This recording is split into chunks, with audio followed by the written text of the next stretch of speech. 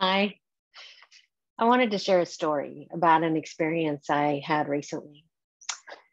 We're in the midst of the Omicron outbreak here in Canada, and we've been spending half our time at our cottage on Wolf Island in the Thousand Islands. So it's rural and it's remote and it's in the woods and on the water and it's peaceful when the world is kind of going crazy. And I've been working from here, and our daughter's been doing online school from here. The other day, I went out to walk the dog down the road, and it's a rural road, and there's a couple of neighbors, but usually you don't run into anybody. You see birds and the occasional fox, and not a lot else. And the wind was howling, and the snow was blowing, and it was pretty bitter.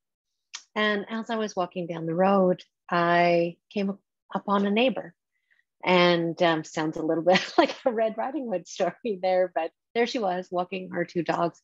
And I can't even tell you how really happy it made me, how grateful I was to see another human being. Now, I know that this neighbor of mine has been having some challenges, some real hardships in her life. So we stopped and I asked her how she's doing and what's going on with her. And she shared the troubles that she's had in her life. And then she asked me how I was. And I'll tell you that normally my response to that is fine, doing good. And, trying to focus on the positive and everything's going well. But in that moment with the wind blowing and the snow in our faces, I actually burst into tears. And I said to her, I'm struggling. Some days I'm really struggling. I feel like the weight of the world the last 2 years has, kind of gotten in my bones. And in my work, that's all on the dark side. All anxiety and fear and anger. I feel the real heaviness of it. And I'm struggling to find light and joy and positivity. And I'm having to be really intentional about it.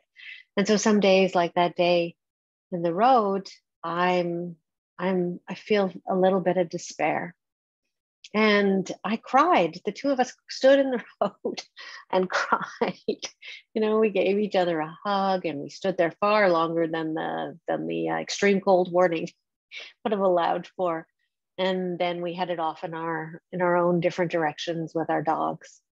And as I was walking home, I actually first felt a bit ashamed. She had enough of her own burdens and challenges and troubles. And who was I to tell her my challenges? I didn't want to add to her burdens. And also, too, I have a little bit of an identity attached to holding space for others and then being sure not to offer my own burdens to other people. And so I really did feel kind of bad at first. And then once that passed, once I kind of looked at it, I realized I was mostly just deeply grateful for the interaction, that actually I want so much more of that in my life. Not the crying on the snowy road, not so much more of that, but so much more of the kindness, of the compassion, of the being there for each other. And, while it's a personal story, it's a story about how we interact with strangers, with neighbors, with folks in our organizations, with other people in our communities. It's how we choose to show up vulnerable and brave, how we choose to respond when people give us that. And so I guess maybe this is a call to action. Maybe this is just acknowledging a moment that I think there's real opportunity for us to consciously choose how we show up with each other. Brene Brown says, vulnerability is not weakness. It's our greatest measure of courage. And I think I want more of that in the world. And I want to invite it and encourage it and call it forth in me and in you. Thanks for listening.